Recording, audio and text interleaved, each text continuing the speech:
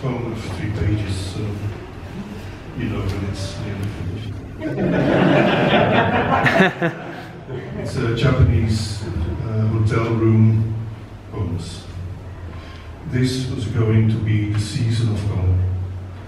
Jet-lagged in the 10th floor hotel room, you look out over the sea. It's evening and things are hallowed with an X-ray haze.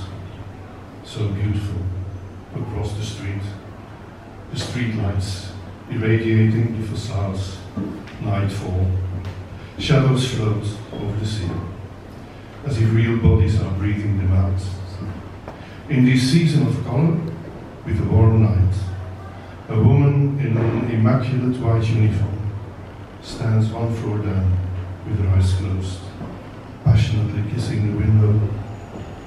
No idea who or what you are in this place, so far from home, from everything you know, saying your wife's name, your husband's, with your forehead pressed against the hotel window, as if moving your mouth might keep him alive.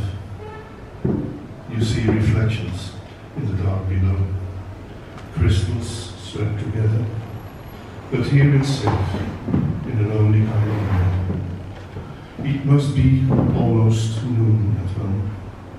The greenish emergency lighting in the corridor, in the silver lift, gaudy flower-shaped water lilies on the sky blue carpet, gaudy flower-shaped jellyfish on the sky blue carpet.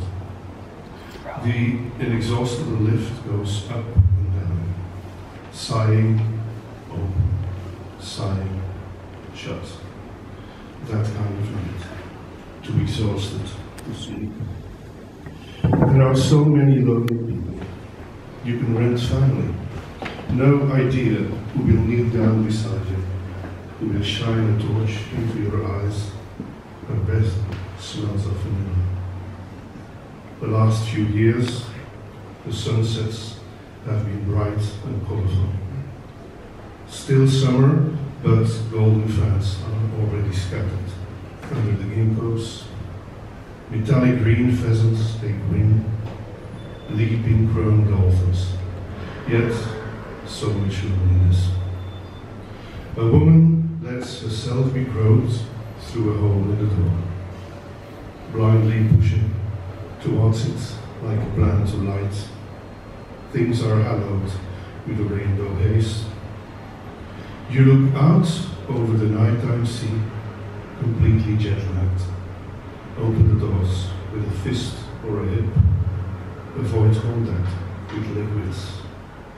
You lie naked on the bed under the gigantic ceiling window, weak with exhaustion, deformed.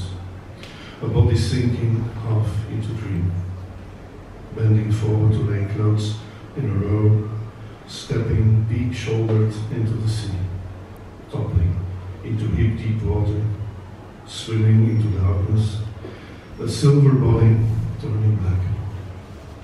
Awake now for 48 hours. A glow shoots through the nighttime sea like a dolphin. You stand at the window, naked. Out of the darkness, men and women emerge into the saffron of the streetlamps, wearing masks, looking up at the 10th floor like a flock of buffaloes, pointing with their beaks, as if they will go to rescue you.